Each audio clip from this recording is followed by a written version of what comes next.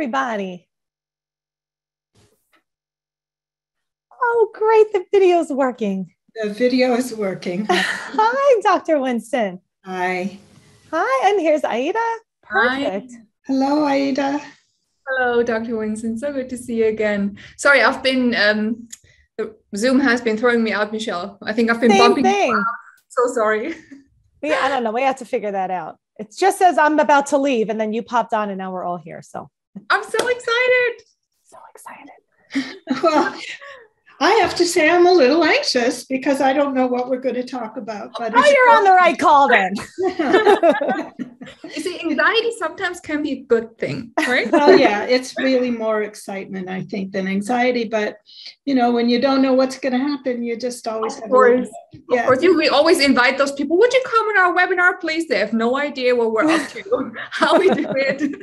Of course. Right. Hi, everybody. And no matter how many times you do it, you still have that little blip right before. Yes. But it's a good thing. Yeah.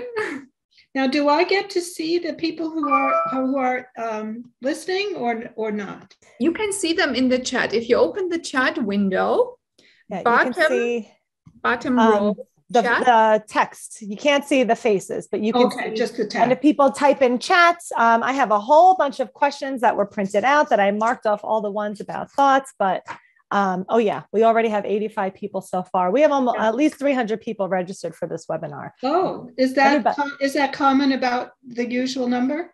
It's all because of you. It's all because of you. Hello, everybody. It's so good to have this webinar with Dr. Winston. Tell us where you are from. Some people are already used to, they know we ask this question where right you're away. I see all the different, Estonia, Baltimore, US. Wow. Wonderful. Excellent. And so who knows Dr. Winston already? She's kind of a woman who doesn't need much of an introduction on our calls, but from Nigeria. Hello. Hi. I read your books, Dr. Sally, wonderful, from UK. But Dr. Winston, sorry, we said Dr. Sally all the time. Is that okay for you? I don't care what you call me. Okay. Would you mind introducing yourself for our members? Okay, I'm Dr. Sally Winston. I'm a psychologist. I live in Baltimore, although I am Canadian, originally from Montreal.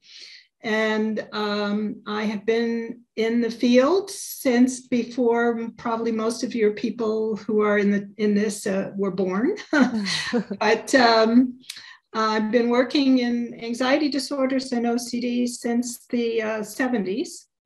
And I run a big group called the Anxiety and Stress Disorders Institute of Maryland, which started as part of Sheppard Pratt Hospital in Baltimore in 1978, and then we became independent in 1992. There are 25 therapists, various training things we do.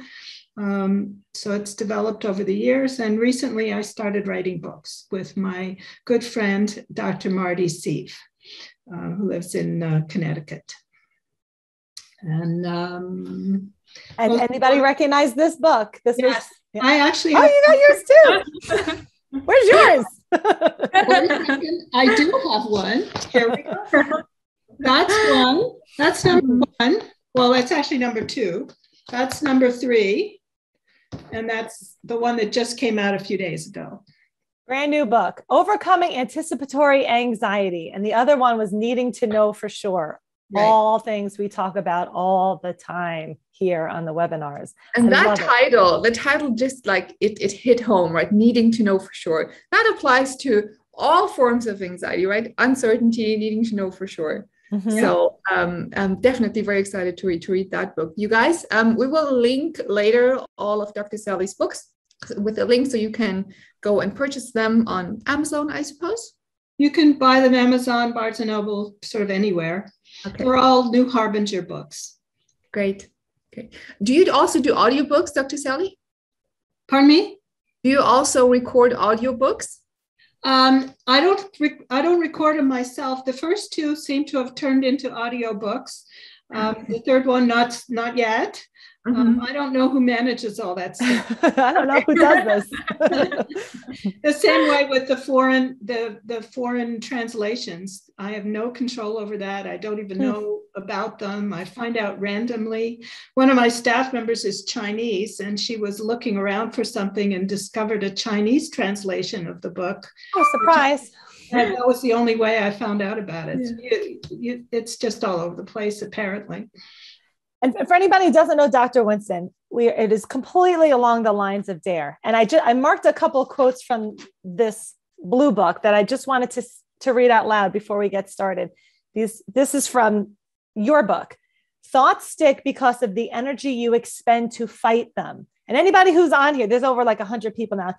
Let me know if you've heard us say some version of this before. So again, thoughts stick because of the energy you expend to fight them. Okay, here goes the chat.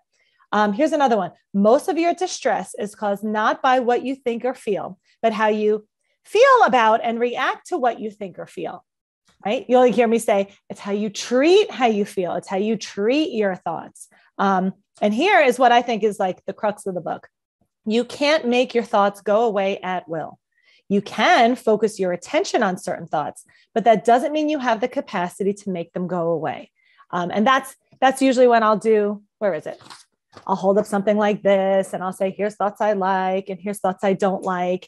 And really this is the problem where I decide to shine my light and pay attention. And so this is coming right out of your book. And one more I wanted to read.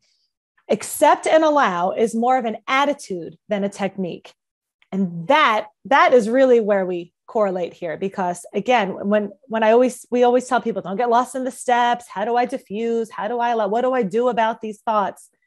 You're not doing anything about the thoughts. You're doing work on how you treat the thoughts. And so accept and allow, like you'll hear us say a lot, it's a shift in a mindset on how I treat the presence of thoughts. It's not a technique. It's not doing it all the right way. It's kind of learning a new attitude. So I wanted to just pull a few quotes from your book to show how in line all of this work is. Right. And it really is stems from the early work of Claire Weeks, who had a completely different idea from the zeitgeist at the time in the 60s, which was change your thoughts and that will change how you feel, which frankly doesn't work. Right. So it's really the difference between anxiety management, self-regulation, control, all of those things, fix this with that. Frankly, it just doesn't work, which is why we felt like we had to write this book, because there are many, many people who misunderstand what they're doing and apply. They want coping skills, meaning I want techniques of things to do to change what's going on. And if that worked, great, but it doesn't work. So it's really exactly, that's the crux of what you pulled out of the book, which is that it is about a different relationship with the content of your mind. Yes. Thank you, Dr. Sally. That's it, right? Oh, I'm going to be nodding this whole webinar. Yes, right. So you have an unpleasant thought. So you either now can try to find a technique so you can change the thought to alleviate your anxiety, or you change your relationship to the thought and how the thought affects you. And we talk a lot about cognitive diffusion and use different analogies and videos to show people that they are not their thoughts. Thoughts are like partials on an assembly line, or, all these different analogies we use. But I have found, and maybe you can attest to that people have the hardest time really believing that they are not the products of their mind. Right. And there's also the problem of having this notion of there are techniques to diffuse, and therefore I need to do the diffuse thing so it'll work. And then what happens is you spend part of your time doing the technique and part of your time checking to see if that's working to make your thoughts go away or to make you feel better. And all of that is just part of fighting. Yes, because work is such a big word. It's like, well, I tried this. I read this book, but it didn't work. DARE doesn't work. Like, what are you trying to do? Right. The interpretation of what work means is really very important because, as Claire Week said, recovery is not when you don't have symptoms. It's when the symptoms don't matter. Yes. Right. So it's a completely different orientation. And the fact is that people, the whole notion of effort is really important to understand. In the outside world, well, if you want to get something accomplished, you put in effort. If I want to move a table, I put in effort, I push the table moves. That's how it works in the outside world. In the inside world, it doesn't work like that. In the inside world, the more effort you put in, the more backwards you go. And the more stuck you get, and the more involved you get in thinking that effort is needed. And it just turns, it's just the inside world and the outside world are just different. Yeah. And for our DARE people, this is when we say things that are actionable and things that are noticeable. And you take action against things that are actionable. But when you take action against things that are noticeable, you just notice more of it because it's being treated as a threat. And so it's learning how to go back to like observer mode. A few people posted CBT. I mean, it says CBT-based guide, but people are using these techniques with the wrong intention. And let me just explain a little bit, because you're getting to actually talk to the author. It's not up to us when we work with New Harbinger what our title is. We had a huge fight because we didn't want CBT in the title because it's not standard CBT. And so we got them to say CBT-based. CBT informed, CBT-ish. It's not CBT. And the reason that they insist on it is that's a key word on Amazon. And if you don't put in CBT, you don't get noticed. And so, that it's unfortunate. And unfortunately, we are stuck with those words on the page. But when people open the book and start reading, they can see it's not standard CBT. It is really about an attitudinal shift, and it's not a bunch of techniques. Right. And if we ever talk about that sort of thing, it's almost like anybody who's familiar with CBT, it's almost like using that kind of approach to direct the story about your thoughts rather than to directly change your thoughts. Like on Dare Advance call, I had a whole bunch of my Dare Advance people here who was on my call on Thursday. We had a whole bunch of Post-its here. I'm like, view it as like when you did like a word bank in school and you got to pick the words from the word bank and you pick the ones that were useful to write a story. And you had to pick like a certain amount, but you can always keep using the same words over and over again. It's not to take out a thought and replace it with the good one. It's focus and use the ones that are more useful for what you need to be used right now. They belong, your thoughts belong in your brain, just like the books belong in the library. It's really a matter of focus, attention, time, the involvement we get in the thoughts and the label we attach to them that becomes the problem. Right. CBT. All right. No, somebody asked, what is CBT? Cognitive behavioral therapy. At this point, it's a kind of a meaningless term because second wave, third wave, CBT-ish, metacognitive is really the word that describes better the kind of work that we're doing. It's more metacognitive. It's about being aware of and dealing with your experience of your thoughts, not your thoughts. So. Absolutely.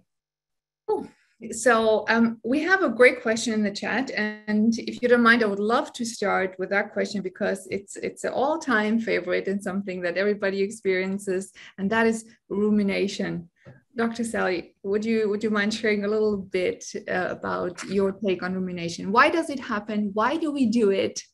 What do we think we get from it, and how can we let go of it?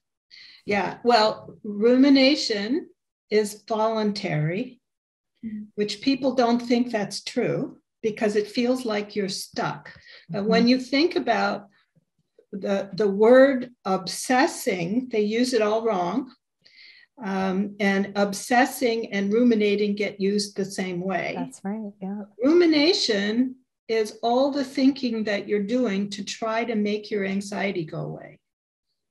So you have a thought that raises anxiety, and this is the structure of both generalized anxiety and OCD, is that a thought comes in from somewhere, who knows, it doesn't matter, and it makes you anxious or disgusted or ashamed or upset or angry or something, some feeling you don't want to have. And then you launch into an effort to make that feeling go away. And that's usually with some form of self-talk. Sometimes it's avoidance, sometimes it's planning of something to avoid, but usually it's some form of self-talk to try to convince yourself that the thing shouldn't make you anxious, or it's not going to happen, or whatever you want to do to try and make that feeling go away. That's rumination. And rumination is falsely valued because it's undertaken to try to help, but it doesn't work. What happens is it gives credence to the thought. It makes the thought seem important. It makes the thought seem like it's worthy of working on.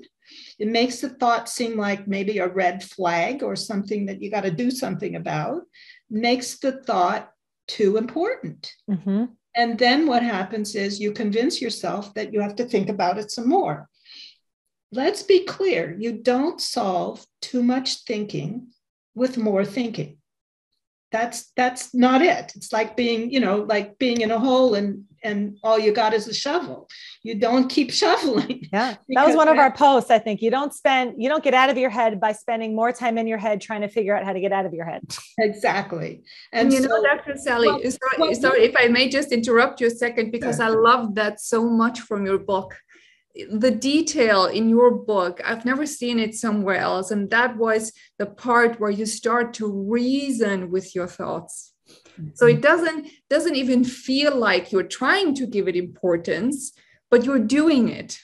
Yeah, you're trying in a very subtle way. Right. And that's why we have the three voices of the mind, because they illustrate that process, which just seems so completely natural, and it's false comfort that is holding the rumination. It's an attempt to feel better that just completely backfires by making what worried voice had to say something that you have to address. And it's a hook. So it seems like you have an irrational mind, and then you're trying to apply a rational mind to fix it. And all that happens is a big battle that makes you more agitated and more upset. And it just reinforces and makes your mind stickier, and it makes the thoughts stick more. And so that is what rumination is. And the idea is don't do that. Now, when we're talking about very well practiced habits of the mind, of course, when you have an upsetting thought, the first thing that happens, and it happens so automatically, it feels like you're not doing it, but you are doing it. But you have some kind of disputation of that thought, or some kind of comfort around that thought, or even the labeling of the thought can be done in a manner that's rumination. Yes, with the wrong intention, right? When you put a condition on what you're doing, same as you said, I'm trying to diffuse with the condition that the thought will then go away, allowing and diffusing with conditions. Subtle though sometimes. It's so subtle, and that's where all the change is. That was our post today, guys. Did you see that one? Ignoring versus allowing. And ignoring means does not, I can't remember the exact words, but like will not acknowledge the presence of, and allowing is like, giving permission for something to be there. Neither way, you don't get to determine the presence of what's present. It's here, whether you like it or not. But all of this happens in between you and the thoughts. If you treat this thought as danger, and so that's why we're changing the part in between. Somebody was saying, "Oh, I have all these thoughts. I feel guilty for having them." And so that's why you debunked all these myths in your book of like. Well, that's what you have to do in order to get the attitude that it's okay for them to be there. Right. Because, somebody wrote me an email this morning saying, that I've had some contact with by email in the past, saying, please address meta thoughts, and their thoughts about thoughts. And I think the same thing happens if you believe the presence of a thought indicates that either there's danger coming, or you're a bad person if you think it, or it's meaningful about something else. Mm-hmm. Get all involved in misunderstanding of what thoughts mean, then you end up having meta thoughts that can then get stuck and be in stuck thoughts too, and they can be just as obsessional and just as unpleasant and just as stuck. So the thoughts about thoughts have to be addressed too. Mm-hmm. Mm-hmm. Right. Because again, you're going to be focusing on whatever you shine your light on and your focus on is what you deem as most important. And that's the paradox, because the goal is unimportance. Yeah, but there's a piece of this that is an important point to make, which is they are not random what gets stuck. Mm-hmm. Right? When you say meaningless, you're not saying random. Why they get stuck is that you fight them. Right. So we don't tend to have stuck thoughts about chairs. We have stuck thoughts about things we definitely don't want to think about, like violence, suicide, pedophilia, bad things, crises, death of our children, whatever it is. Right. These are the things that get stuck. So while they are meaningless in the sense that it doesn't mean that you wish for that to happen, or you hope for that to happen, or that it's even likely that it's going to happen, it got stuck because it was important to you in some way. But it's the values. Yeah. It's the opposite of you. Mm-hmm. So that a person who is afraid of harming a child because they have this thought that they could harm it. What if I harm a child? What that means is something very simple, which is that you love children and it's a horrible thought. Here's this thought. I don't like the thought. I fight the thought. The fight is where the anxiety is created. And I need to get rid of this thought to get rid of anxiety. That's most people's approach that gets you stuck. Right. It's like, I don't need to get rid of the thought. I just notice I had the thought, and it's the getting rid of. It's the getting rid of we're trying to get rid of. People fight all the time the notion of it's meaningless because it's not random. It is. But it's the meaning is obvious. It's just the opposite of you, and that's that. People who there's a common thing that happens where people are afraid they're going to blurt out something blasphemous or some terrible racial slur or something inappropriate or do something spontaneous. You don't see that kind of obsessive stuck thought in an atheist. Oh, we use that example a lot. We use that example all the time because it's like it doesn't go against the grain. It's like, oh yeah, I do believe that. And so I don't care. Yeah. I don't care. Right. So, and people who are horrified by the thought that, they could jump off the balcony. Those are people who love life and want to keep living. Don't want to jump off the balcony. Yeah. And so it's not random. Right. It's not something that has to be explored.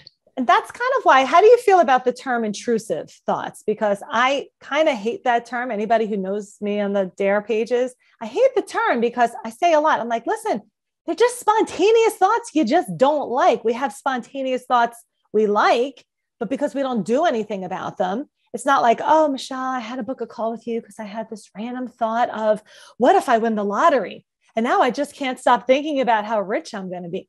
Mm-hmm. They call me for the shit thoughts of the stuff they don't like and they don't want. I'm like, they're really no different. They've just become like illuminated thoughts. They're the thoughts I'm focused on because they're the ones I don't like the most. But we have spontaneous thoughts all the time. We just get stuck in the ones we decided we don't want to have.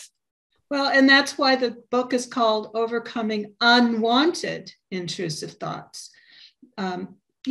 Everybody has intrusive thoughts. They have thoughts that don't fit in with what they were thinking, or they're weird, or they're, but if you don't seize on it, if you don't care about it, it passes by. You barely remember you had it. So there's passing intrusive thoughts and unwanted intrusive thoughts, and they're completely different experiences.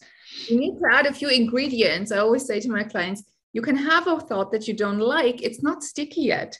It starts as a thought you don't like, But if you fear it, first of all, and then you start to add the second fear, and then you start to avoid it or alleviate the anxiety, the rush of adrenaline that comes with it. This is when you turn it into a sticky, unwanted, intrusive thought. Exactly. That's a process that we actually can change if we believe that our minds are not dangerous, right, and that anything can be there, and it's not going to suddenly leap out of you and cause you to do something against your will. Right. You know, and that's the part that people get very stuck in, because they're like, well, I don't believe this. I don't believe it. Like, I don't believe that these thoughts are just spontaneous. Like, there's still all this meaning and perception about having a thought I don't like, and then it also it goes into like, well, I'm so anxious. What if here's this thought that I don't want to jump out the window, right? This is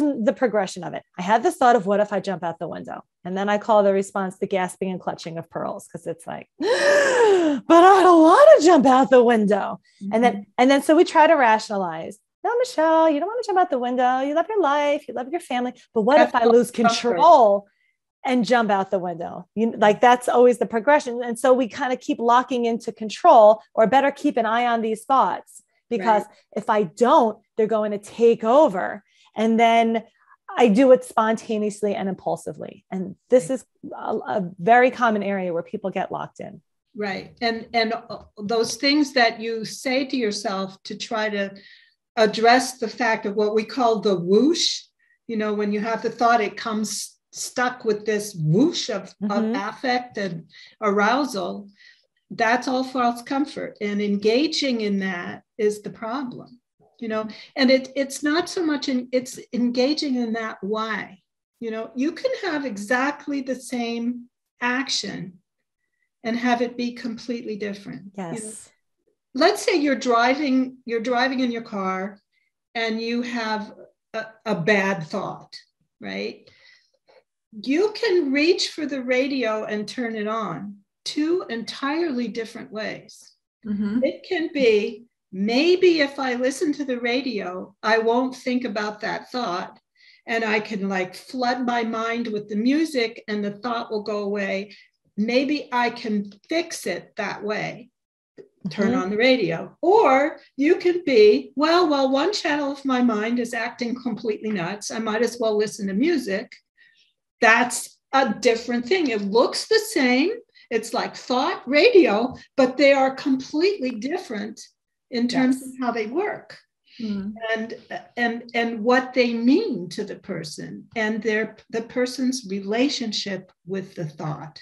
I love this webinar. Very important. I can listen to music. You can be there however long you want to be there. Distraction versus engagement, right? Yes. And sometimes, and I'm sure you get this too a lot, where people ask, well, sometimes I'm confused if I'm actually engaging or if I'm distracting. How can I know the difference? And I always tell them, ask yourself, whatever I want to do, is my intention to change the way I feel or to do it despite the way I feel? Right.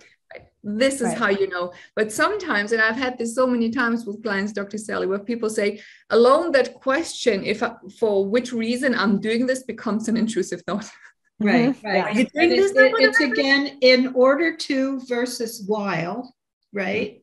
That's it. But then the check. Am I doing it right? That's just did it work? And did it work? Yeah.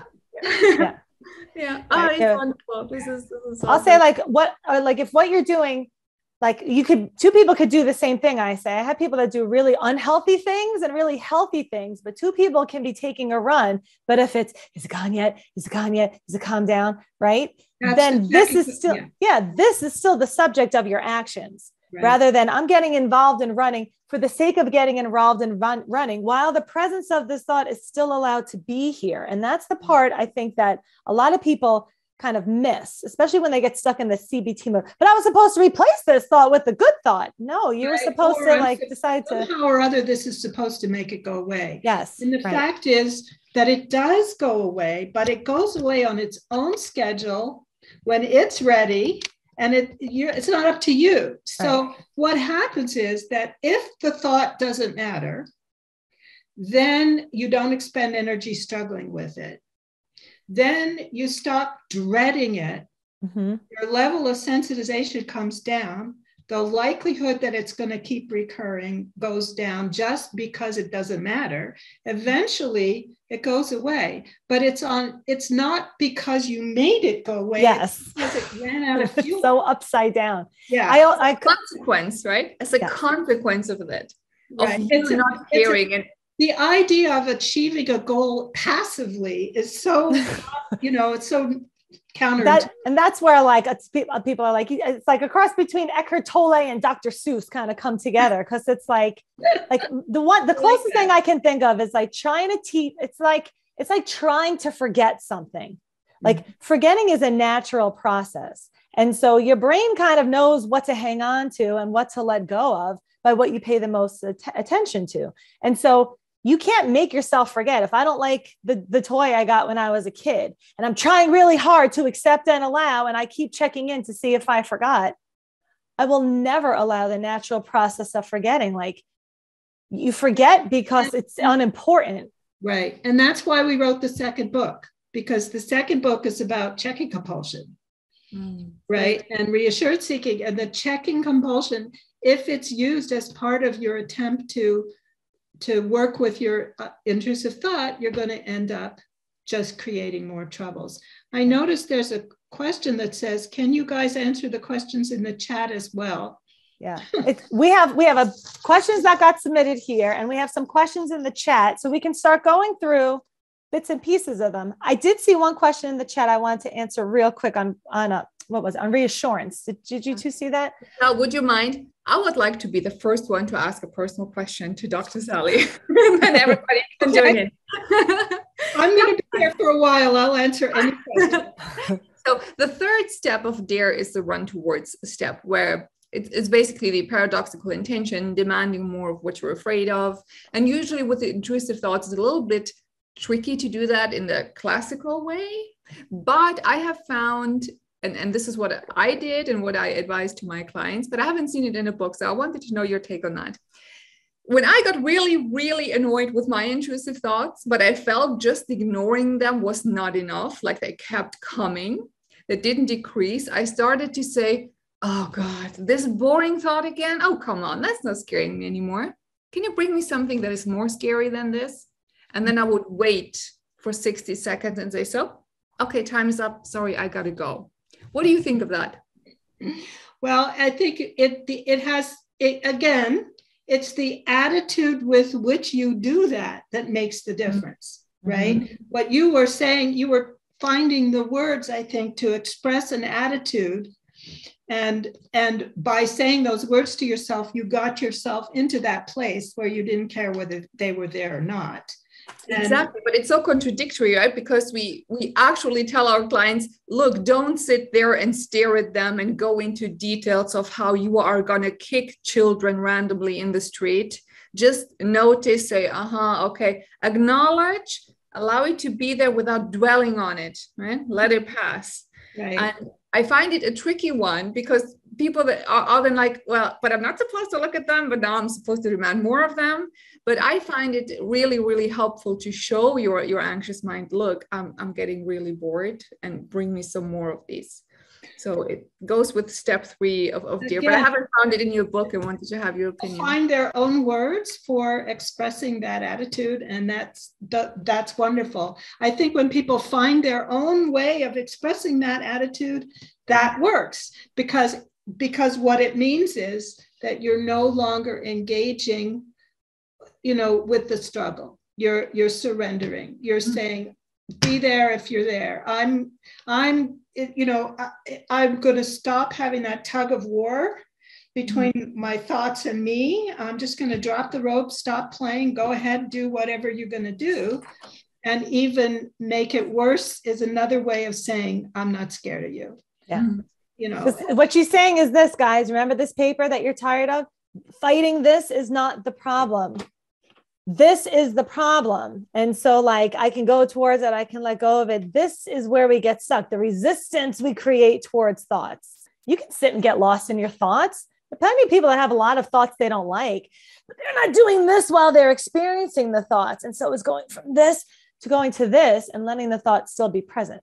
Right. Again, it's a shift in attitude.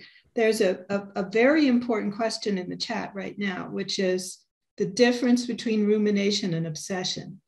Obsession is the thought that makes your anxiety go up, and rumination is your attempt to make the anxiety go down. So they are that in the what if is the obsession, and the struggle is the rumination. Is that clear? The problem with that word, I think, is people started using that word as like a doing thing and combining them.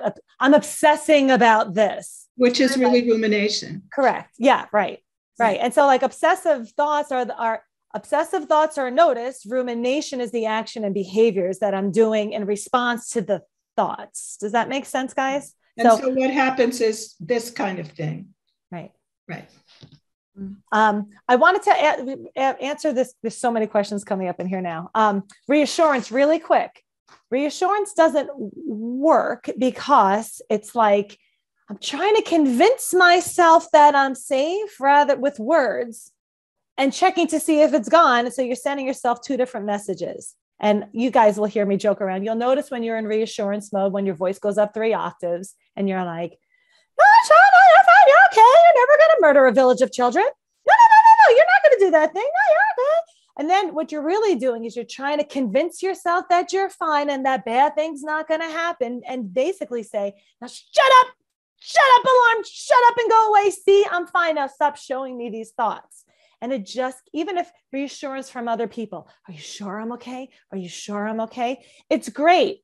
It works well for like 5 seconds until you're not sure again, and comes uncertainty and doubt. And the whole idea is to grow trust back in yourself. And so rather than reassuring yourself that you're safe, that's when you'll hear us say on all the groups, start acting like you're safe. How would you be acting if you had a thought about having lollipops and orgasms? You would be like this. You would be checking to see if they're gone. Your body and your brain would be like, yeah. Oh yeah, there's a thought. And you would kind of leave it alone. And so, reassurance, if you're doing a lot of work about the presence of something, it's the work that we're focused on, right? So I hope that clears it up. The psychological principle of why reassurance doesn't work is called negative reinforcement.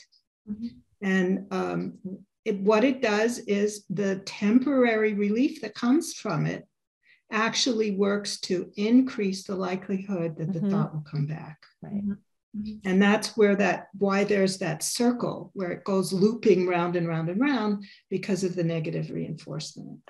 I always tell my clients, instead of when that urge comes to reassure yourself, think of your goal. What is your goal? Make it your goal I always say, to discharge the battery. Imagine a thought, and that whoosh of adrenaline is like a charged battery. It comes together. There's thought and there comes the whoosh. And then I say, if you want to discharge the battery, you need to allow the thought to be here, that whoosh to wash over you, and to just let it be. And that way, every time you do that, the battery gets discharged a little bit more until you can have that thought without having the distress signal. But I find that second, when the thought comes into your awareness, that first second is so important how you react. The urge will be there to alleviate the feeling. But this is where you need to be strong and say, oh, hold on a second. Right? What is my goal here? Right? Let me do something else. And the general principle is sometimes it goes so fast that you screw up and you reassure yourself. And then what you do is you just notice that you reassured yourself and you reintroduce the thought. Right. So the general principle is O, obsession, C, compulsion, O, obsession, C, always end in O. Oh, right. I like that. Always end with O. So that if you accidentally compulse by reassuring yourself or doing something that's an attempt to make yourself feel better. Great. That's a good one. I like that one. Yeah. And you're sort of mindfully aware that you're doing that. So then you don't do that sort of very automatic split second kind of reassurance. Right. You guys, take a note or make a mental screenshot. Always end on O, not on C. That's great. So Dr. Sorry, go ahead. Go ahead. No, go ahead. I just want to ask you if it would be okay to address the DPDR, because there have been a few questions asking that people have read that DPDR can be a habit of thought. And what is your opinion on that? DPDR refers to what? Oh, derealization, depersonalization disorder. Oh, what is the question about it? If it can be a habit of thought. Now, I'm not exactly sure what they're saying, but I think I might know what they mean. Sometimes with DPDR, when you're engaged in something, going about your life, and you don't notice you're disconnected, but as soon as you're being reminded of the feeling of detachment, you kind of bring it on. And correct me, guys, if I'm wrong, but I think that is the question, if that is really a thing. Right. Well, the detachment is a complicated thing because it's more than one thing, right? You can feel depersonalized and derealized just from hyperventilating. You know, if you're hyperventilated for quite a while, you may not realize you're hyperventilating. You may not be at the point where you've got tingling fingertips, but you can feel that sense of out of body, out of reality, weird stuff. Now, what happens in that quote habit of thought is that if you notice that and you are upset about it and you try to stop it, or you get scared of it, you increase your level of anxiety about it and you keep hyperventilating more and you end up with that. It's also true that you can dissociate from in many different ways. Like, you know, like when you're driving, many people have the experience where they suddenly realize that they're much further along, or they passed their exit, or they haven't really been, aware of driving while they're driving. And that's a kind of a hypnotic dissociation, a sort of trancy sort of thing, which is a perfectly normal phenomenon. And if you react to that, like, that was interesting. Obviously, you kept driving safely while you were sort of out of it. That sort of trance-like phenomenon is normal if you're not worried about it, if you don't seize on it, if you don't try to make sure it doesn't happen, then you're fine. But if you get all involved, and your habit of thought, I guess, is one of the ways of putting it, if you start working on it and trying to not have it happen, then of course it's like a self-fulfilling prophecy, because you're making yourself anxious. And of course the symptoms will start coming. It's just like trying to, it's a paradoxical effect. Like, don't notice those people talking over there, or don't notice that the person you're talking to has a piece of spinach in their tooth. I mean, you can't not notice something that you've noticed. Right. But then you can decide what you do once you've noticed it. And that's why if anybody's watching this call and they're like, shut up, stop talking about thoughts, I care about my heart palpitations. We're going to have a call next month with Dr. Gupta. Well, and it's going to be geared towards heart palpitations, but it's going to be the same kind of call. Because it's going to be how I treat that. I felt disconnected for a minute. Now what? How I treat that thought I didn't like. Now what? How I treat those physical sensations. Now what? So even though the context of this call is based on thoughts, I hope everybody can see the correlation between how you might be overly involved in physical sensations as well. Even though we might not be specifically addressing them right now, we're specifically talking about thoughts.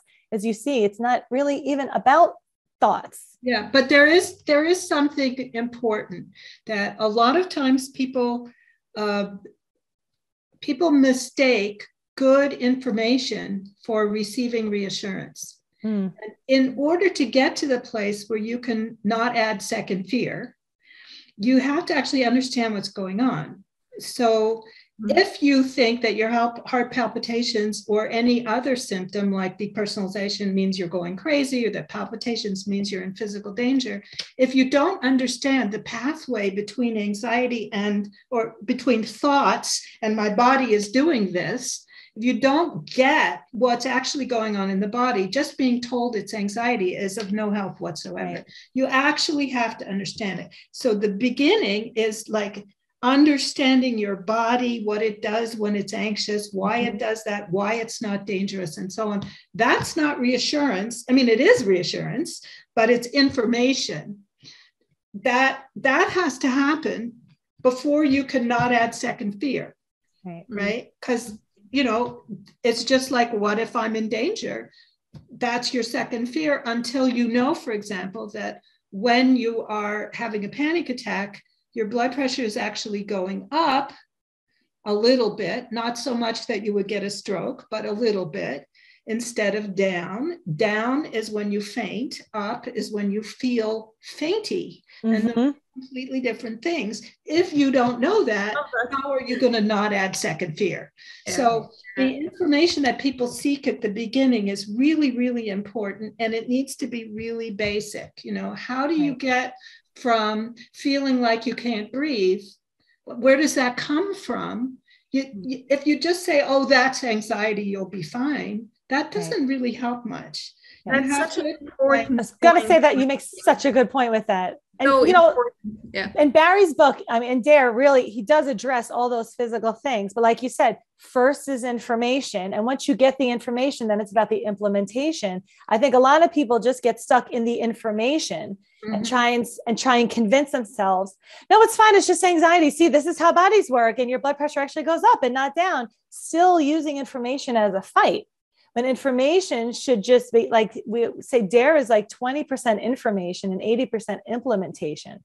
So once you get the basics. Beyond the word implementation, I like the word attitude. Yeah. Yes. Right? Absolutely. But you can't get to that attitude without the information. Right. And that information part is so important because I just came off a call with a lovely client who went with DPDR to a psychiatrist, and he was listening to her. Then he pulled up his book and said, this is what you have, a mild case of schizophrenia. And you already feel like you're going to go insane. And having a professional confirm that, I mean, that can alter the complete course of your recovery. Or this is a crazy thought. Yeah. And of course, what's a nice, really good piece of information is that schizophrenia first onset in someone who's 41 does not happen. You know, that the age of onset is in the teens and early 20s. And if you're 45 and you're experiencing this symptom for the first time, it's not schizophrenia. Or if it is, please contact me because I want to write that article and we can call it the Winston syndrome because it's not a thing. Yeah, absolutely. And not just that, but I say this always on the calls, you guys. People who become psychotic, they tend to show up other symptoms than hallucinations and grandiose ideas first, and much, much more often than these positive symptoms. But people who are anxious, they're fixed on the positive symptoms. Am I seeing something? Am I hearing something? Am I split in two? And some of us have heard that schizophrenia is actually a split personality, which it is not, but it has been portrayed like that in movies. So we have these weird ideas about it, but DPDR, it feels like it, but Michelle has this great analogy. Just because fear is high doesn't mean that danger is high, right? It feels like that, but it is not. And more so, I think all other symptoms of anxiety are sensations we are much more familiar with. We know heart palpitations, we know dizziness, we know being nervous and on edge, but feeling detached from ourselves is something that is more foreign to us. And that's why it scares us more. But anyways, point of it being, I know for most people, DPDR, it's the most unsettling sensation, and many, many people fear that it has something to do with their sanity, but it has not. It's a sensation from the emotional realm, not the mental. But there's a mechanism by which that is. It's a change in the percentage of carbon dioxide in your bloodstream. It's a real thing. It's just not craziness. Yeah. So cool. Oh, we should write a daily dare in that. There you go. Oh, maybe you can write some of our daily dares. We'll post them on our app. That would be great. So let's go through some of these questions before all 124 people start yelling at us. Okay. Okay. So I marked off, Aida, do you have some mark? Because I printed out the ones and marked off the thought related ones. I haven't marked any off. I have them here. Okay. So you want me to just read them? Please. I think after all of this talk, I feel like even everybody in the chat will kind of be able to see how all these answers are going to be. That's why I kind of like talking first and then asking questions, because you're going to kind of we kind of probably pre-answer them all. Okay. So here's one. I have existential anxiety with intrusive thoughts alongside DPDR. My question is, should I answer the question myself? For example, yes, you feel detached. This is just anxiety, etc. Or do I leave the thought alone, but just acknowledge it without answering back? Submitted by Amy. Amy, if you're on, you can pop on in the chat. I know we kind of answered pretty much all these, but I want to make sure they're read out loud so you can see the questions that come in and how they've been answered. She is. Hi, Amy. Oh, cool. Hi. So Dr. Winston, we kind of already, we didn't specifically talk about existential anxiety. The answer back is trying to apply a technique to fix it. Mm-hmm. So being willing to have weird thoughts and not making them mean anything worth responding to is that attitude shift. Once we notice some existential issue, like it's possible we're all in the matrix, you can't pretend that you haven't thought that. So that thought will come up, but it can be greeted with amusement or curiosity. It doesn't mean anything that has to be dealt with.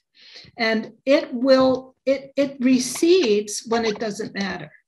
So addressing it with, trying to answer it is trying to, when people do that, they're almost always in the mode of trying to apply a technique. Mm-hmm. So that I would refrain from that. It's anything can be on the crazy channel. It's fine. If you wake up in the morning and your house has just developed this bizarre thing where there's an extra room in your house, and you go into the room and there's a large screen TV that's stuck on the wall, and it's stuck on the ridiculous channel or the obsession channel or the existential channel. What if this isn't real channel? That is going to be going on. Now, there's no buttons, there's no remote, it's plugged into the wall, it's too heavy to move, it's on. There's nothing you can do about it. So you have two choices. You can go in the next room and let it be on and do the dishes, or you can keep running back and forth to hope it's turned itself off, and it hasn't. Mm-hmm. And you can spend all day checking on this TV, which is still there, still on. Or you can go about your day, and when it's quiet, you can kind of hear it muttering over there. And when it isn't, you don't hear it so much. But if you keep checking on it, you make a miserable day. Yeah. And this is how we have to put to our minds. There's an extra thing going on. It doesn't matter.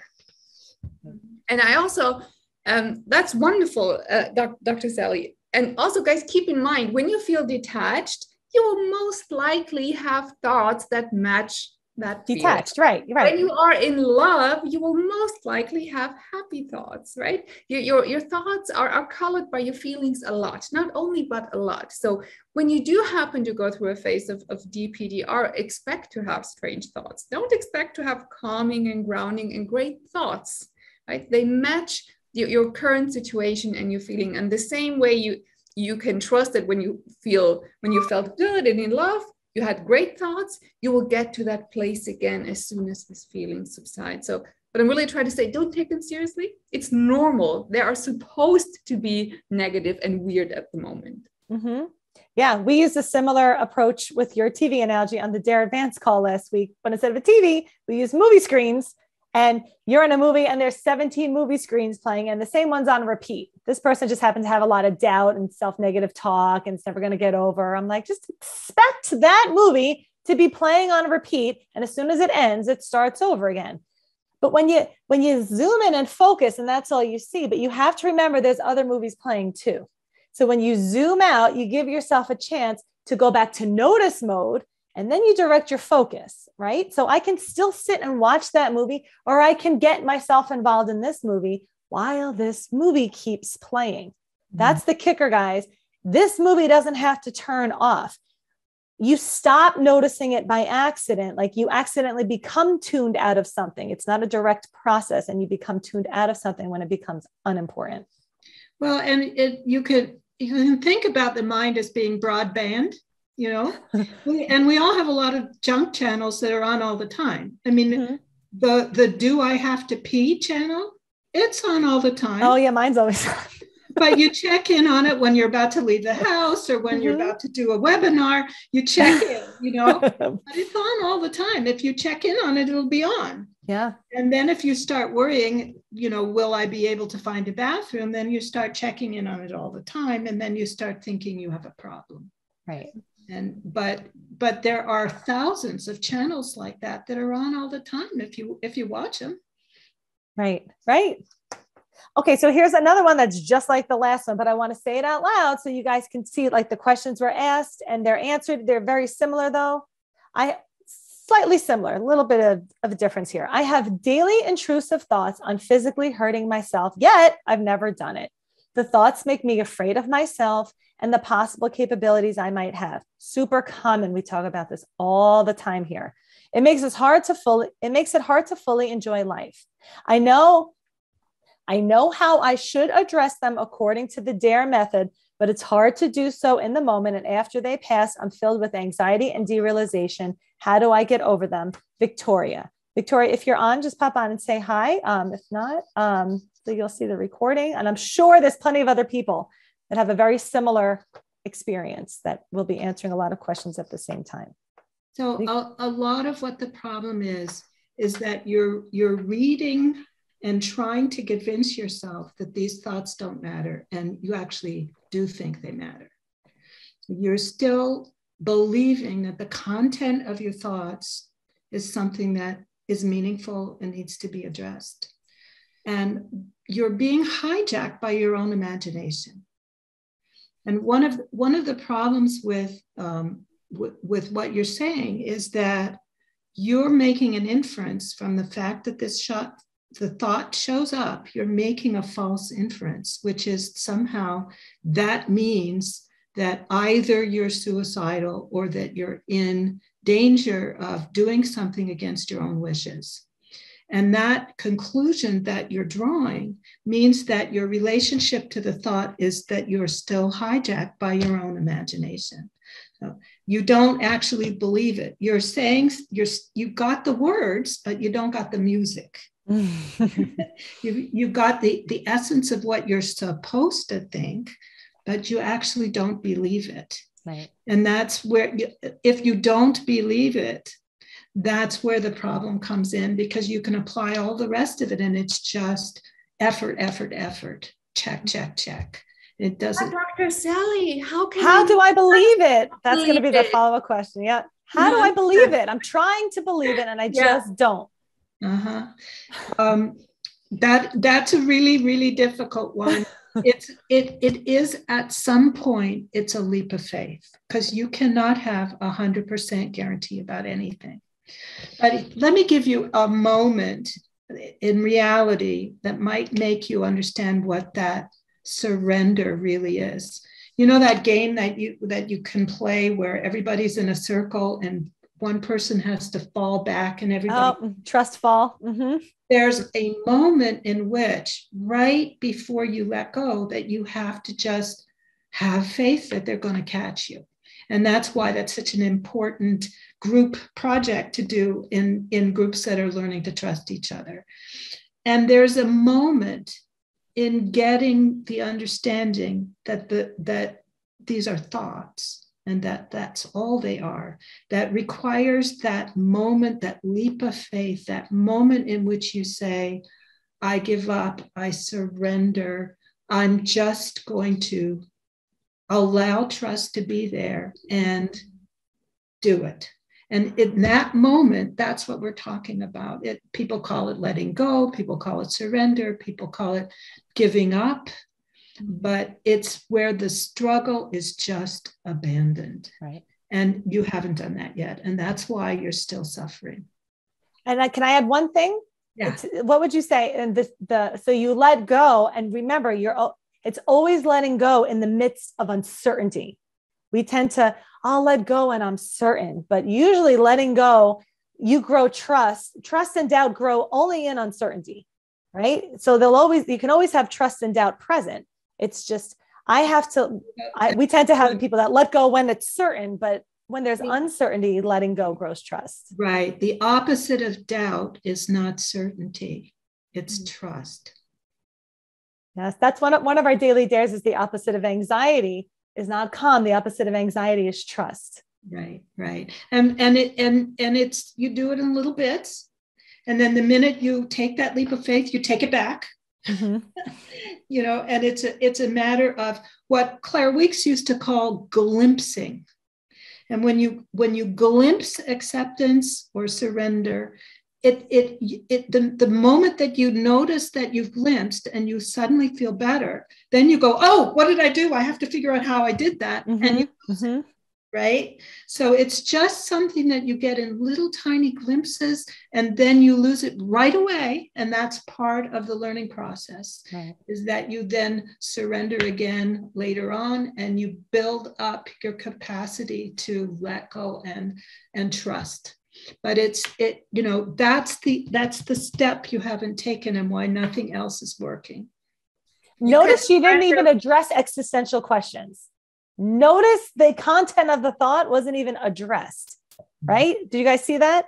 We weren't talking about existential thoughts and getting reassurance and certainty. It was how I treated that thought that happened to have the context of existential thoughts. Cool. All right. So there's actually two very similar questions here. One specifically says for Dr. Winston, for someone with OCD, can I still implement the DARE program steps? Are there certain modifications, same technique approach, certain modifications I should make that I have OCD to make it more effective from Patrick? And another almost exactly the same one. Can you talk about the connection between OCD and anxiety and how treatments for each can vary? Submitted by Dave. So, one's relationship to your mind is the key here. What I'd like to say is something that is somewhat controversial. It's a position I've had for a very long time, but not everybody agrees with me. I think generalized anxiety disorder is almost always OCD light. OCD light. Like Bud and Bud Light, right? Because generalized anxiety is the same process. There's a what if, and then there's a ruminate.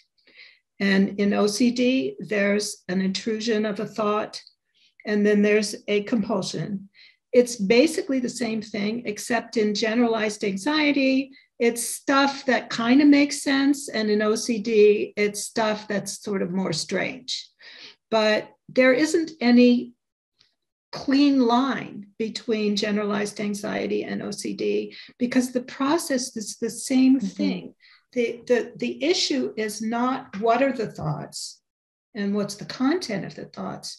It's the functional relationship between the anxiety producing and the attempt to make the anxiety reduce. That circle exists in both. So to some extent, most of the generalized anxiety compulsions are cognitive. They're in your head. They don't show. And in OCD, most of the compulsions are also cognitive and they don't show. But there is also the addition of some behavioral compulsions that makes people who aren't in the know say, oh, that's OCD. See, you're doing the thing with the light switch over and over. That's OCD. Yeah. But actually, most compulsions in OCD are cognitive compulsions. Yeah. There are behavioral ones. So glad to hear you give that answer. Yeah. So actually, I think it's a continuum. And I think what you will see in the general literature is exposure and response prevention as the treatment, the gold standard for treatment of OCD.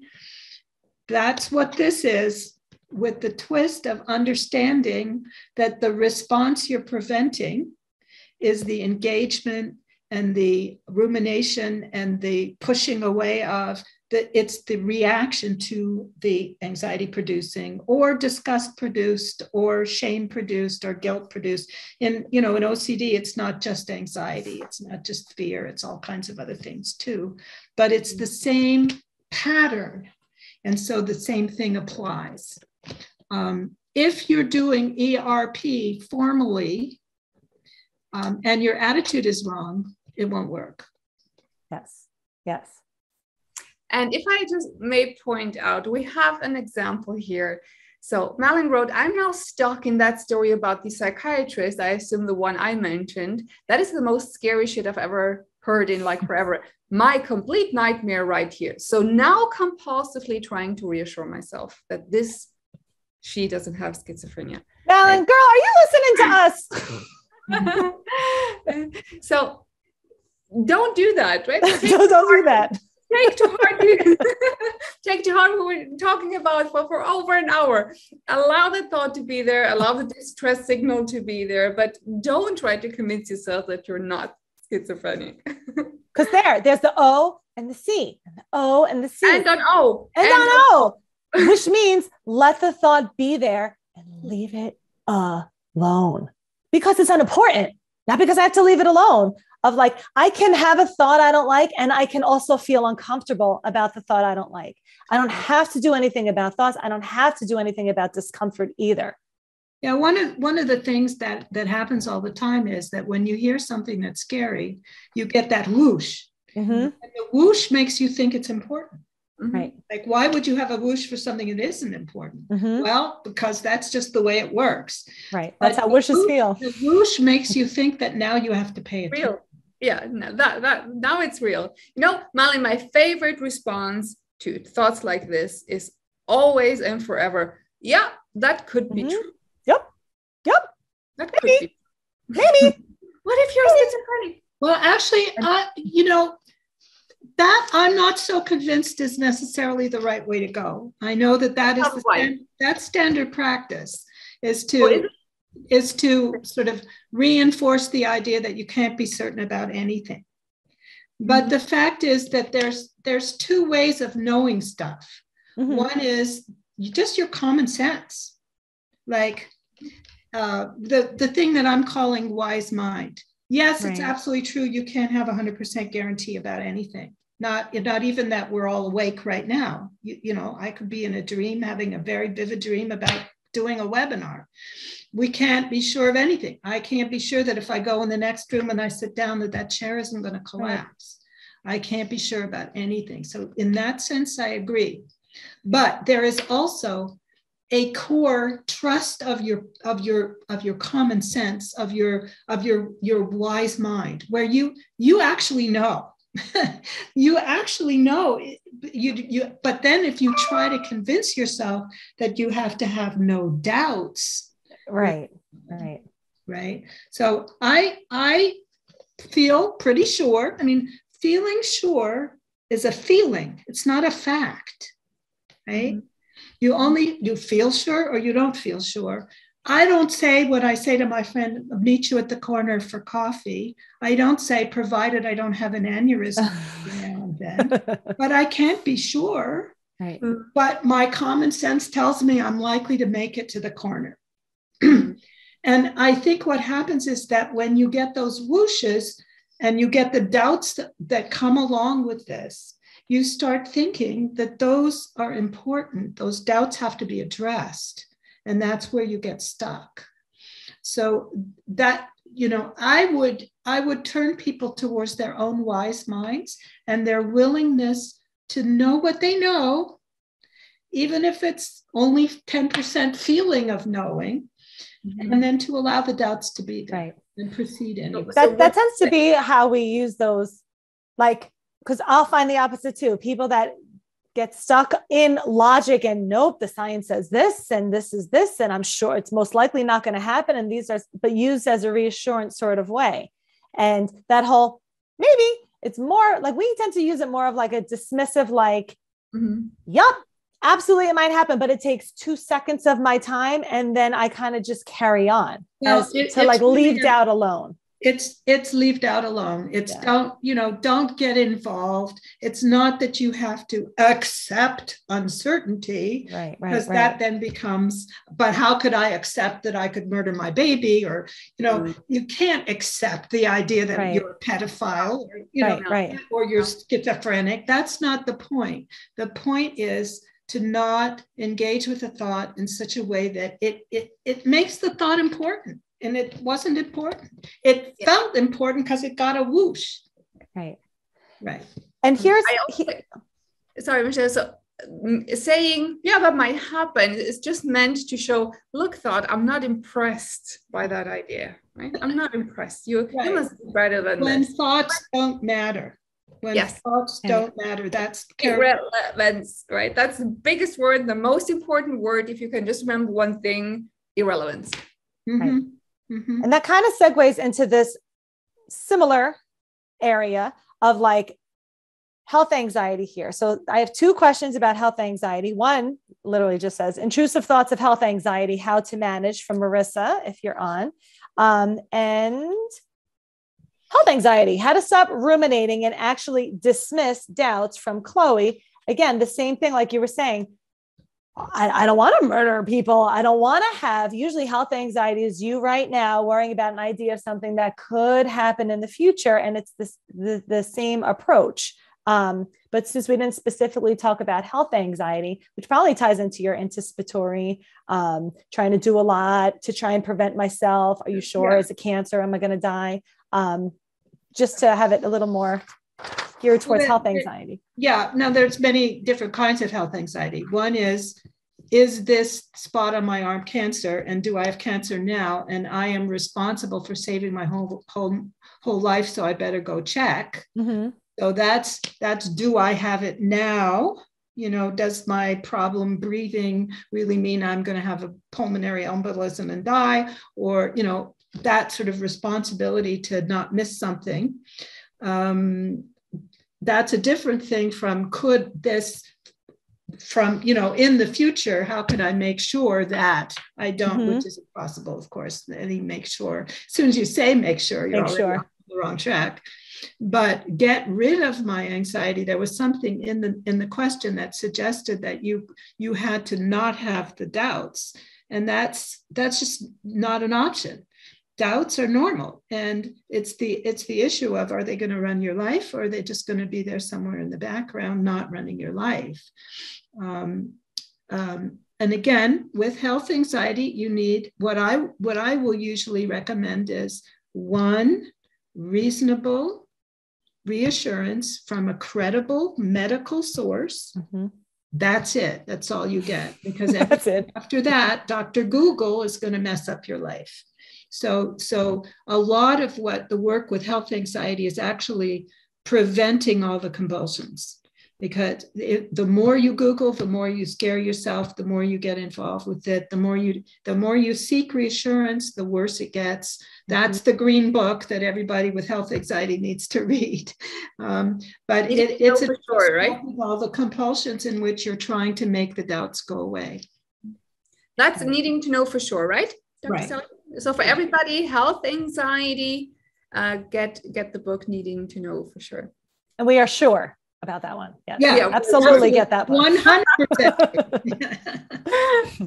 Michelle, may I throw in a question? It has come up in the chat a few times. I don't know if it's in the forum.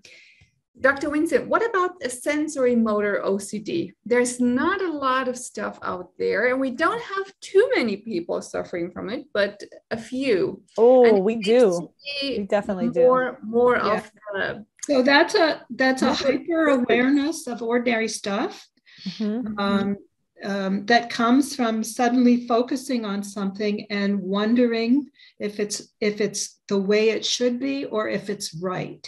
So that the most common are focusing on your heartbeat and also on your breathing, but it could be is do I have the right amount of saliva in my mouth? Just had that conversation right before this webinar. Exactly that conversation. The saliva one? Yes. Yeah. Or is my eye contact right? Or, do I have my hands? Do I have to pee? Do I have to pee? Are my lips dry? And then you get this sort of chapstick addiction. Blinking, tinnitus, right? Eye float, all the stuff that you kind of like are noticeable. But most often what happens is a person just notices something and then starts wondering if it's right. And it feels not right. And then the more you try to check to see if it is right, you may actually make it not right. Like checking to see if you're swallowing right, you can end up making it hard to swallow, because the more you swallow fast, check, the harder it is to swallow. That's just your natural body's reaction to that. So it all has to do with being willing to be uncomfortable and not do anything about it. And again, it's the same answer over and over and over again in some ways, but that hyper awareness doesn't just go away. It does return. It can either be the centrality of your existence and a big fight you're in all the time, or it can be that sometimes I hear a noise that's annoying, or sometimes I have sensations that I don't like to have. But the issue of I must make it right, I must make it go away, I have to stop thinking about my breathing. The stopping thinking about your breathing happens passively when you don't check on it all the time. It doesn't happen actively by insisting on not thinking about it. Yeah, we say there's an on button, but there's no off button. You can turn it on and then it turns itself off. And sometimes it might be on all day.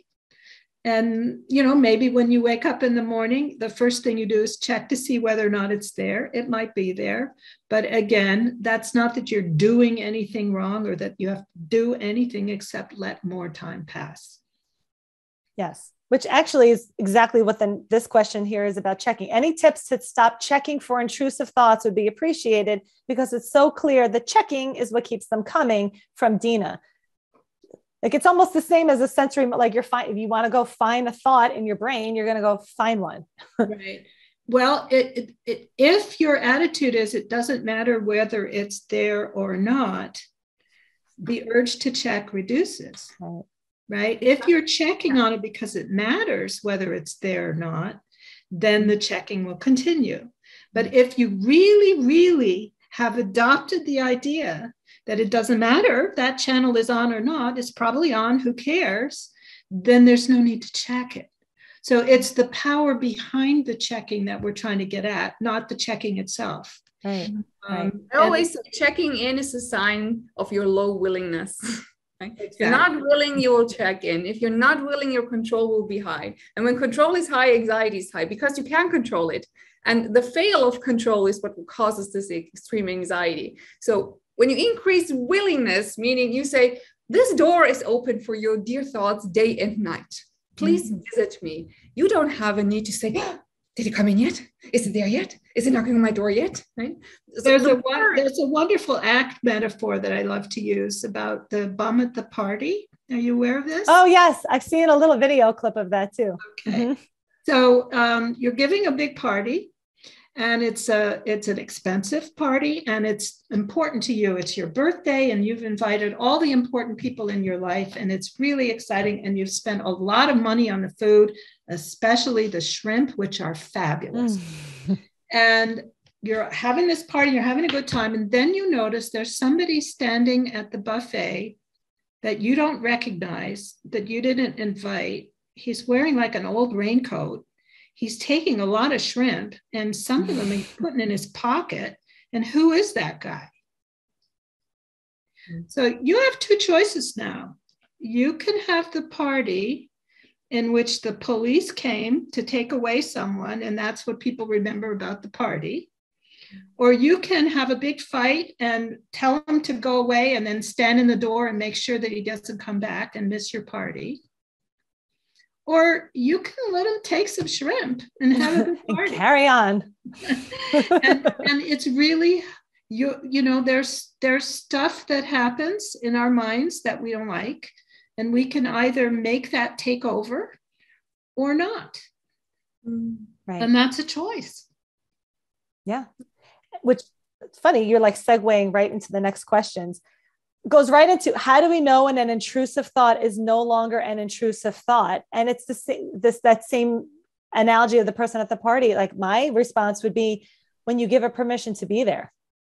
Well, how do you know it's an intrusive thought or an unwanted intrusive thought? That's the important word here. The issue is never what the thought is about. It's how the thought feels and acts. Right? It's not the content of the thought. Mm-hmm. It's the feeling of the thought. And we all know the difference immediately. It's not something you have to think about and try to decide. It just feels wanted or unwanted. That's all. It's all of this is extremely simple. It's not easy. Oh my gosh, you have to be part of our Dare crew, because it's like just seeing another replica of all the things we say here. All these participants who you've heard us talk so much. Is it kind of like, I feel like I stole all your words and I use them, but this is the second time we've ever spoken. Mm-hmm. It's like it's simple, but it's not easy, which is why it becomes frustrating, because people think simple is easy. But, like learning the alphabet backwards, it's simple, but it's not easy because, it's a well-worn habit. And, you guys, I get weird thoughts that some people might consider intrusive.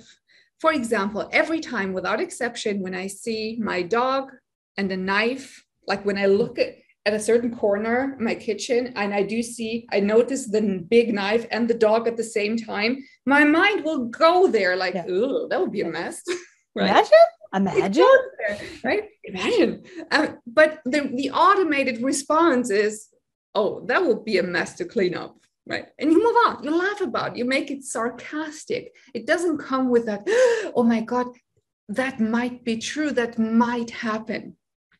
But I've had these thoughts many times where it has caused me great distress when I was going through anxiety. Mm-hmm. But now I can have it and not have that distress with it. So that's also a sign when it moves from being unwanted intrusive to I don't care intrusive. Right? That makes sense. Exactly. Mm-hmm. Yeah. And just to point that out too, that will warrant a phone call from people too, of like, I was having all these thoughts and I was so scared.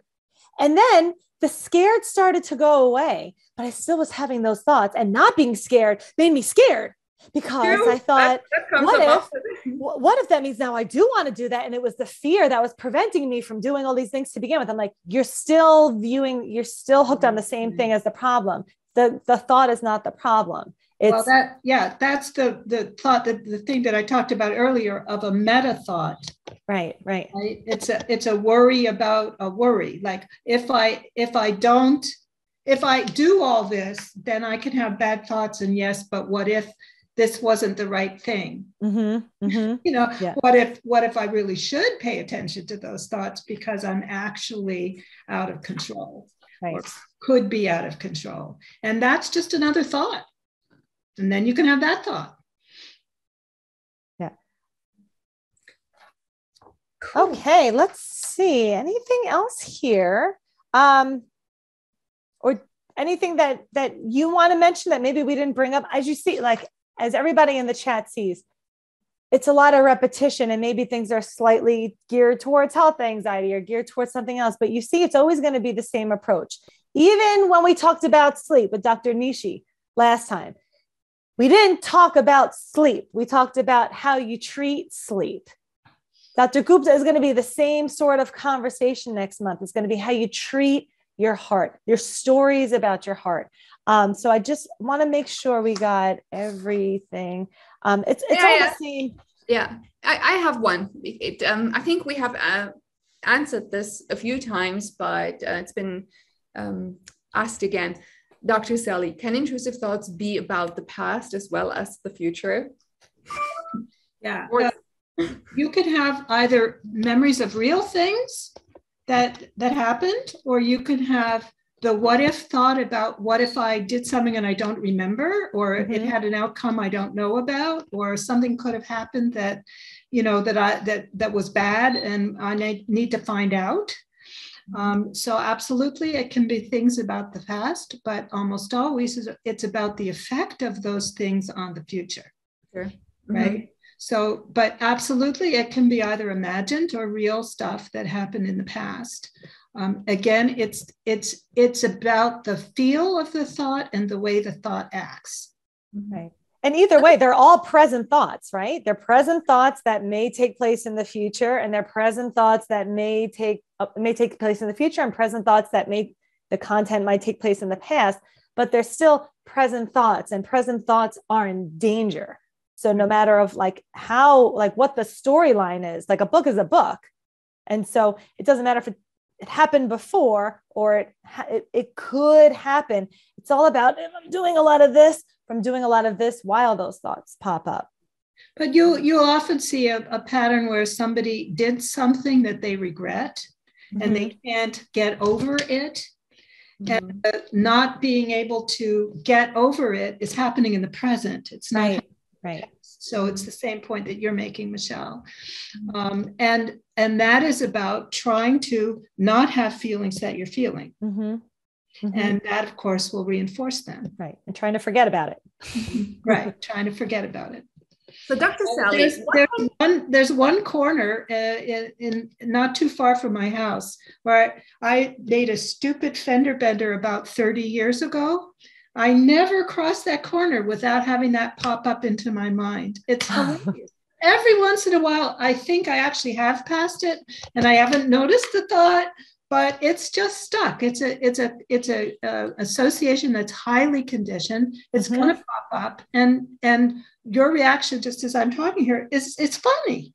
It's just funny. It doesn't. And you expect it now, right? Now you expect. Same thing happened to me driving my children to camp. I got bumped from behind, and then when I went back to, it was not a big emergency, but it rang my bells.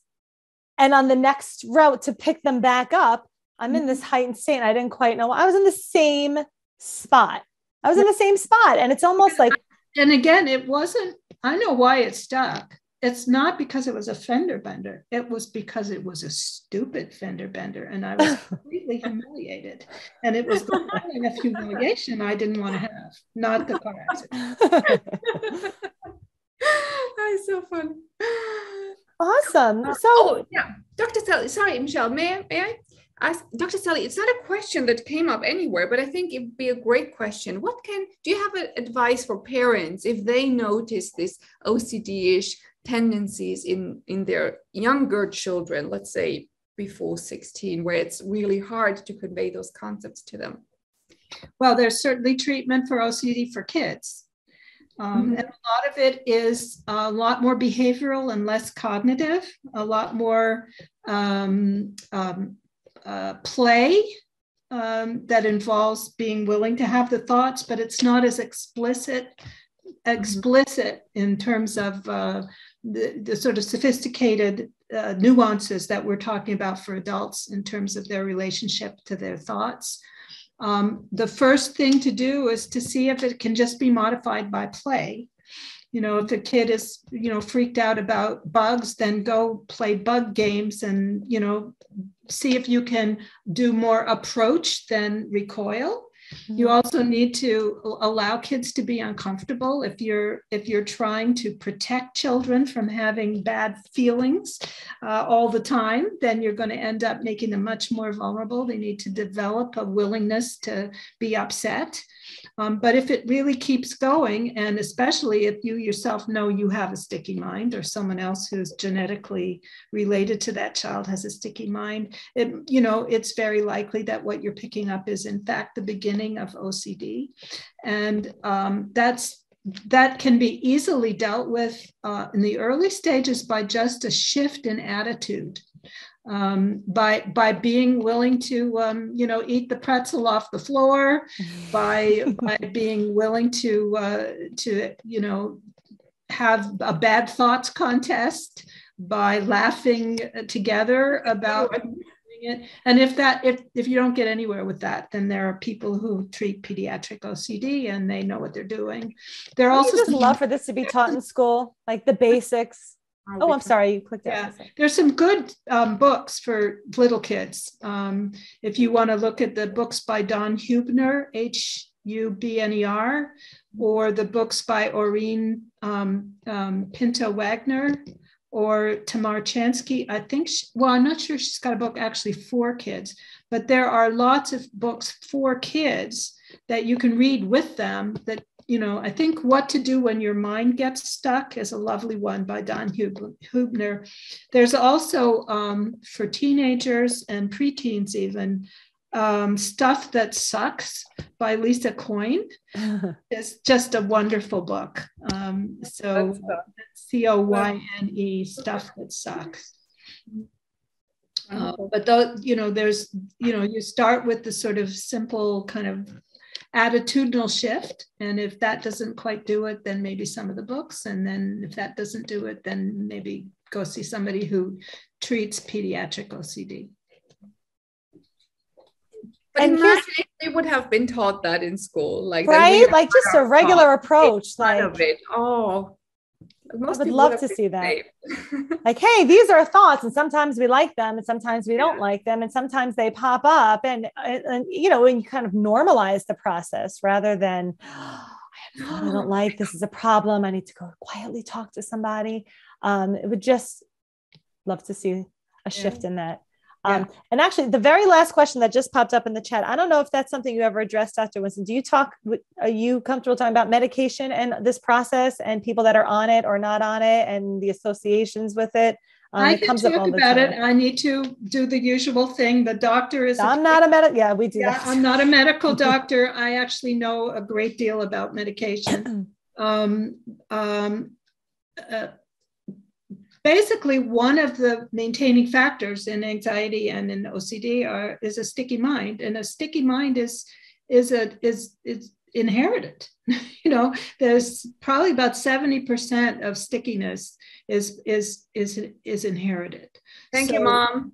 Your mom, your grandmother, your cousin, somebody else in your family. If you can't figure out who else is sticky, then look for the person who drinks too much. Because it's not there.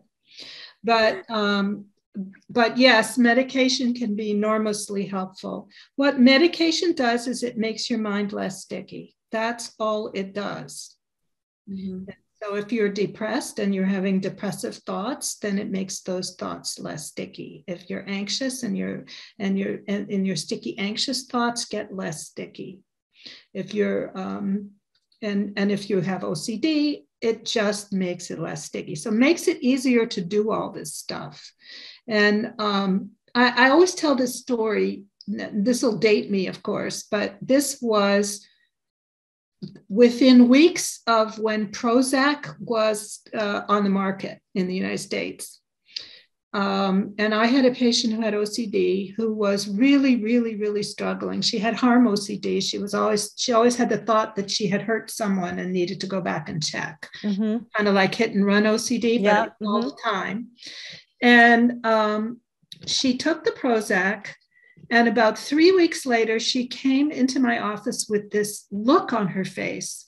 And she said, I just had the most amazing experience. And I said, what was it? And she said, well, I got on the elevator and I came up one floor and the door opened and there was a person standing there and they didn't get on the elevator. And then the door closed and then I came up. And as I was coming up, I had the thought, what if I killed that person? Mm-hmm. And then I had the thought,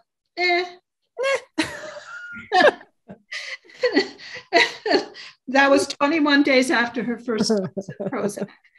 So that is what medication does. It's very helpful if you can't get anywhere without it, or if you're significantly depressed, then we definitely do recommend that people start on medication. I can talk about the particular medications, but I think that's beyond the scope of this conversation. And maybe what would be helpful is Lisa Coyne, Coyne. And so again, it may help get unstuck, but to help the process of how you treat the thoughts that were stuck. And so used in conjunction with, because there's no medication that changes your behavior. No, right? No. It might help you work on your behavior. It makes it possible for the attitudinal shift to happen. It makes it possible, particularly sometimes people's OCD is just like rat-a-tat-tat. It's just like so fast and so intense that they can't they can't interact, they can't observe it. If they can't get into a stance where they're watching it, or they're standing back from it, then the medication will help them be able to do that. We'll use this example sometimes of like, instead of me teaching you how to swim in the ocean, I'm teaching you how to swim in a pool, but we're still teaching you how to swim. And so once you learn how to swim, you get better at swimming. And so using conjunction, that's usually our go-to approach as well.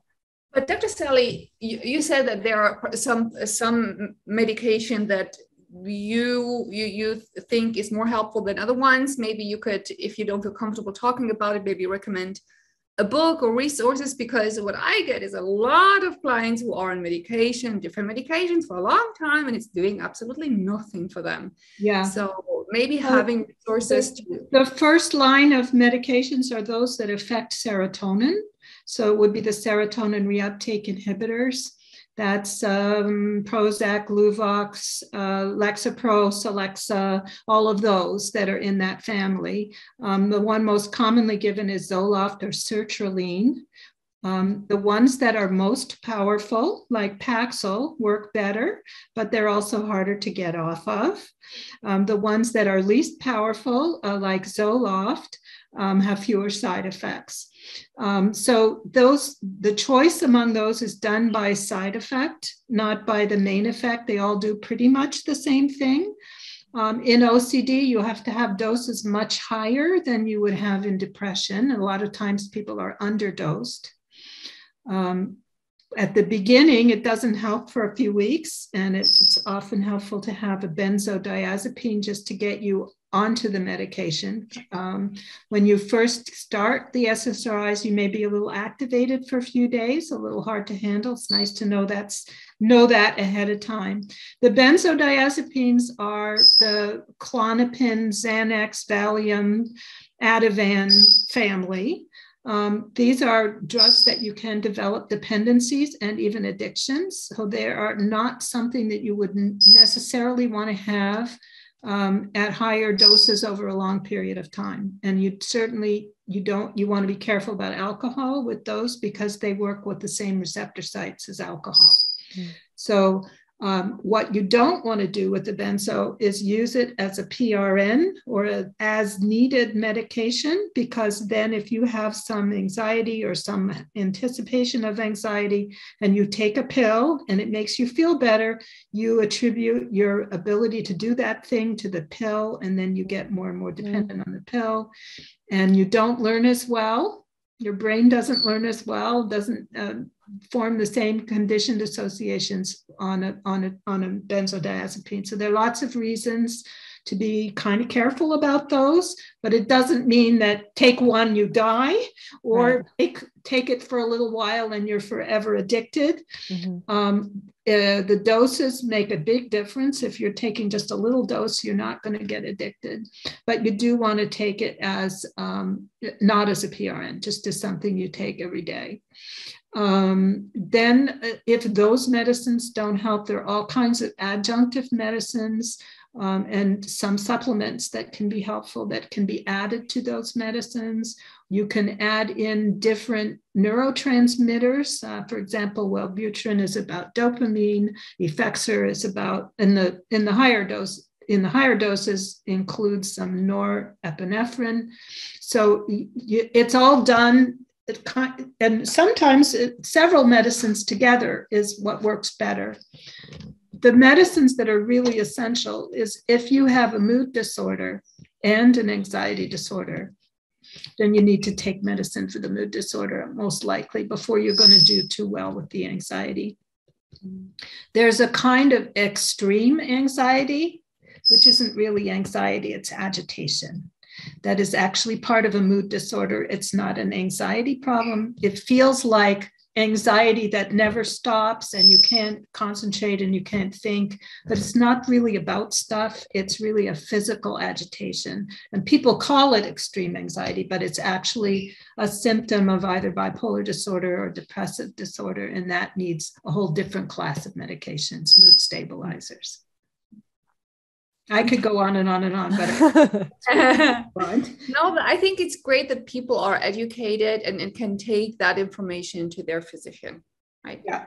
Yeah. And let's be clear that a lot of people, don't know how to medicate. A lot of primary care doctors have one medication that they use for everything, usually Zoloft. Mm-hmm. And that if you need something more sophisticated, you can go see a psychiatrist, and then you can go back to your family doctor for all the refills. And, once it's stabilized and you've figured out what's the best arrangement. There's a lot of stuff that, new stuff like adding Deplin and a bunch of other things that are always happening that can improve the situation, particularly for depression. Great. This was such a great webinar. I hope you enjoyed coming on here. Thank you so much for all the extra time too. Yes. I'm happy to do it. I hope you appreciate this 1 hour and 40 minutes. We usually only do it 60 minutes, but this was really so special. So Dr. Sally, thank you so much. We hope to see you again. And we will link all the links to your work in the app, or where can we post that, Michelle? The links? Either Indy could post it on the app directly, or we'll post it on the Facebook pages on the app page. You'll get all the info and it will be uploaded to the app, so you can watch it for a month, I think. Yeah. And then eventually we have video editors that are going to cut up the video and put bits and pieces up on all the social media to spread the word some more. And three books. If you haven't read any, you now know what to read tonight. Read this, really. Start there. This is it. It is. And then if you read that and you have lots and lots of questions, they're answered on this. Is that how that came about, based on all the feedback from the first book? Exactly. And so they really should be read together. Okay, good. Now we have something to catch up on, Michelle. Yes. Thank you. Well, thank you so much for joining us. All right, dear people, I hope you found it helpful. It will be posted on the app, and we will see you all soon. Okay, bye. Bye, everybody.